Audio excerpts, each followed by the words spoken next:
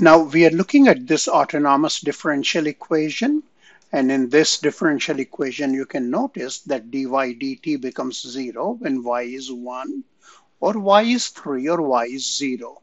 So what do we call these for these autonomous equation? We call these critical points. Now what we are going to do is we want to see or determine, which critical points are asymptotically stable and which are asymptotically unstable.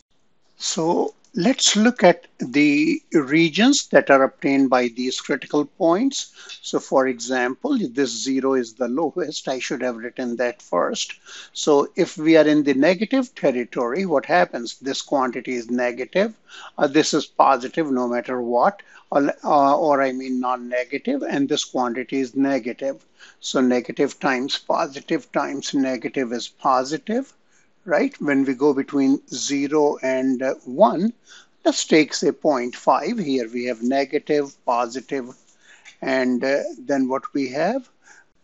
So we are between 0 and 1, and this factor will be negative for that territory. This is positive, and between 0 and 1, all the numbers are positive. So this is positive. So negative, positive, positive.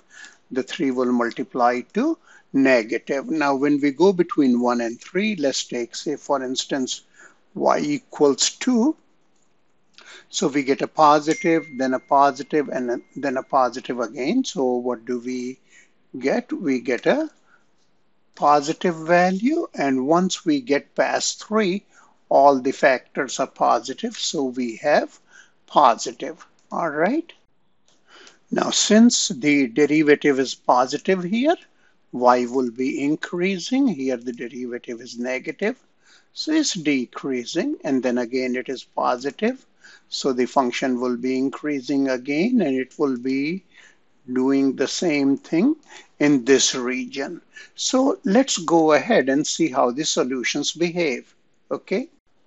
So here what we got is that between negative infinity and 0, like y as, y between negative infinity and 0, the function is an increasing function, and all that I'm doing is I'm only respecting these portions.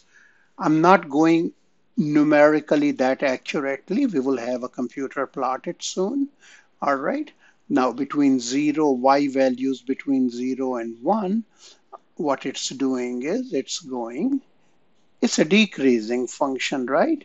And what's happening here at the value y equals 0, that as t goes to infinity, it's converging to the value y0, y equals 0. So we call it asymptotically stable. Okay, or you may call it an attractor.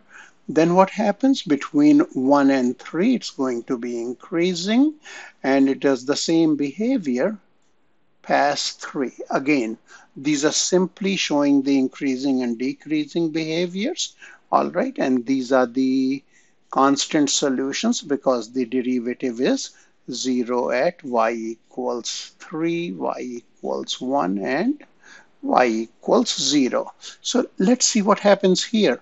We have the solution as t goes to infinity, it diverges, or it just goes away from y equals 1.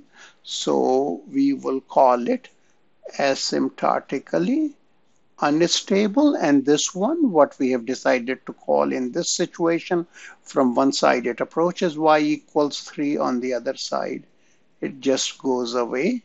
All right. And so here we call it is asymptotically semi-stable. All right. So that's how we designate these points. And just for curiosity, let's see that how a computer program will graph it.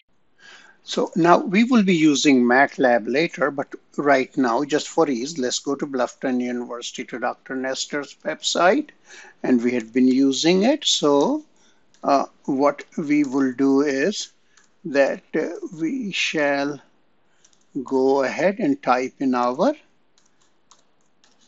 expression here for dy dt, Okay, and then it's going to show us several solutions. You can see, just plot on it and just click on it and it will create a solution for you.